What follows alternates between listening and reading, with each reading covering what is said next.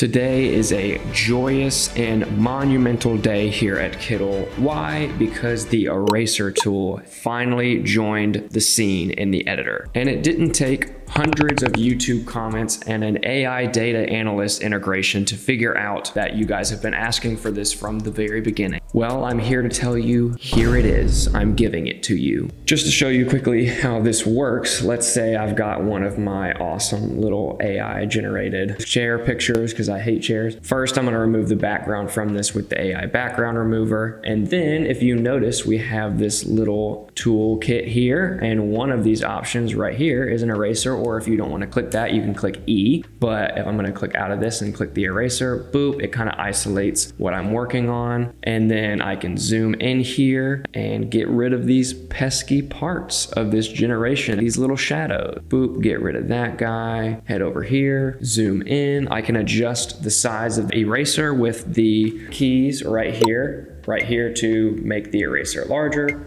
smaller, or if you don't want to do that, there is this panel over here where you can exit eraser mode as well as change the size of your eraser, and you can see a little preview of it right there, this big, and continue erasing my shadows here on my generation. It looks like it missed a little bit here. No background remover is always perfect. Over to the side to see if we missed anything. So it looks like we missed some white in here as well. And this really can be as accurate or inaccurate as you make it, as much as spend time on it. Any tool that has an eraser in it, you're gonna have to determine how much time you wanna spend on erasing something to make it super accurate. Something like that I'm fine with because it's super small. And I size this up, maybe place this guy in the middle. I've gotten rid of my shadows here, and I can make this whatever color I want. Maybe a nice faded blue. Throw some text on this guy. Get a little white text color, instrument serif, favorite font in Kittl right now. Copy, see, make sure this guy's up a little bit. See where it feels nice, right there, looks super awesome. And boom, I have now utilized the eraser tool to elevate my design, and it's been super helpful. Another great thing that you can use this for is, for example, product photos. So for example, I've got a little product photo in here. This is a little brand I'm working on Time Studio. This is our walking club hat, this one right here. And let me just remove the background from this. Let's say I wanna make a little social post or like a little product image on the Shopify page. And I remove the background from this guy, and it's kind of a jagged inconsistency on the edge. Didn't differentiate the hat from the background very well in certain places. What I can do is I can hit little picture selected, I can hit the eraser tool right here, zoom in, smooth this guy out. Like I said before, this can be as accurate or inaccurate as the time that you want to spend doing this. So smoothed out that edge, made that feel a lot better right there. And you might have to play around with just honestly your confidence in moving your mouse. Like maybe it's something that you're not used to, is moving your mouse smoothly. Try moving kind of slower and then a little faster, because it's easier to make a straight line when you're moving faster than when you're moving slower. So try a couple different things out and see what feels the best and it gives you the most consistent result when erasing. So I've got that side smoothed out over there. And that side doesn't look terrible to me. But let's just say we wanted to put this on like some sort of a nice branded blue background. Something like that looks nice. Center this guy up. I do technically have my brand font in here, which is perfectly 90s for this hat, but instrument serif would be a good sub for that. But I could just say change the little fill color, walk, boop, get my text going.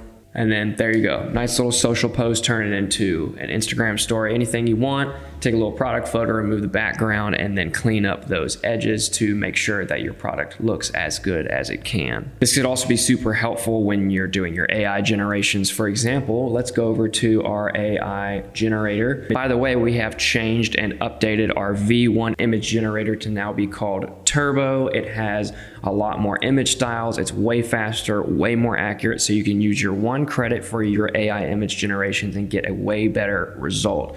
So we've got all the image styles here, clip art styles, vector styles, and it's just a lot faster and a lot better. So you're welcome. So for example, I'm going to go to clip art styles and the pixel art setting, and I'm going to type in something like a wizard shooting a fireball, and let's see what that gives us. So first thing I'm going to do is remove the background from this. And then let's say I want to get rid of some of these little other pixels and clean this up a little bit. I could just take my eraser tool and get rid of them. Erase here, erase there, a little erase here, right there. And obviously this is all personal preference. Yeah, let's say I wanted the fireball to look a little bit more like that. And I have successfully used the eraser tool to make my image more so what I want. And then when I'm done, I can click done, and I have my image right here ready to go. Remember that this works with any raster image, so no vector yet. We are working on a vector eraser tool. I promise it'll be out soon. Right now it's only raster, but any raster elements you can use the eraser tool with. For example, let's say I have this picture of Drew right here, and if I don't like Drew very much, I can just take my eraser tool and just kind of take him out of it. And I can just do this right here, boop, boop, boop, boop, boop, boop, boop, boop. And done. Now Drew's out of that picture. This does give me a little idea, though, if you wanted to have, let's say, another artboard and you want to put a branded color behind it, something like this, and then you have some sort of random image.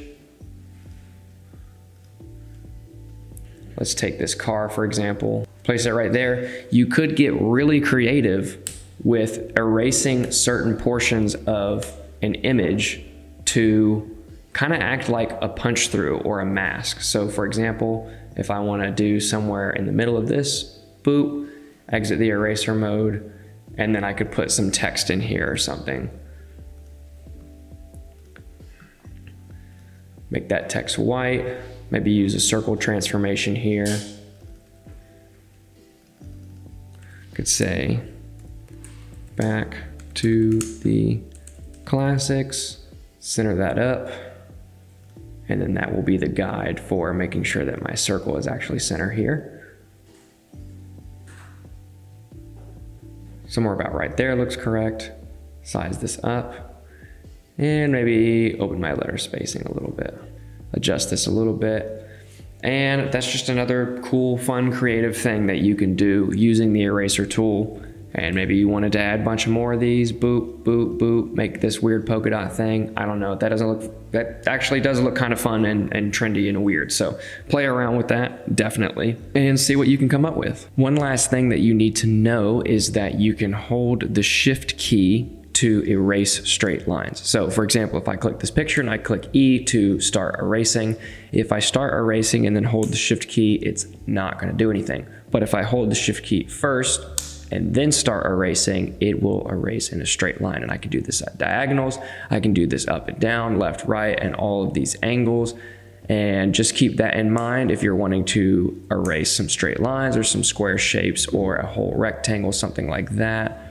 You will need to utilize that Shift key before you start erasing. Okay, to sum up, we have an eraser tool now. You can change the size of it, making it bigger with the right bracket key and making it smaller with the left bracket key. You can access it by making sure that you are clicking on the image that you want to erase from and clicking the eraser icon on the toolbar, or clicking E on the keyboard after you have the image that you want to erase from selected. Once you're done, you can click done or exit eraser mode in the right panel, where also you have the ability to change the size of the eraser. As of right now, it only works for raster, so pictures, images, JPEGs, PNGs, anything that's not vector. So anything that you generate from the AI that is a raster image as well, that is pixels, you can absolutely erase from. Vector, you cannot yet. We are working on it and it will be out soon. Don't forget to subscribe for more updates just like this one when we have new awesome features come out here at Kittl. Make sure to like and comment on this video. What do you think? Have you been waiting for the eraser tool for a long time? Are you excited to be able to erase vector? We are. Let us know down in the comments. Thanks again so much for watching, and we will see you in the next video.